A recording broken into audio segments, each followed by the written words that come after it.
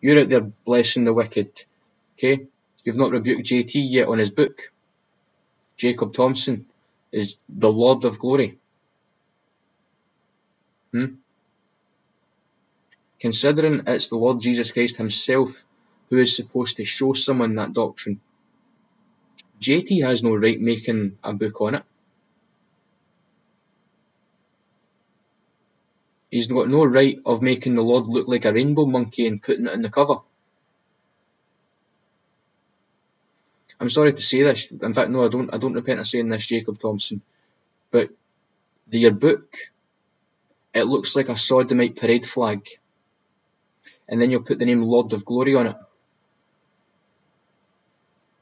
You should look at one of the times it says Lord of Glory in the scriptures, JT. Have not respect of persons. Like you idolise Bryan. I'll actually go there. Go to James. Okay. And the reason why I'm being so formal about this is I'm just trying to be impartial. Okay.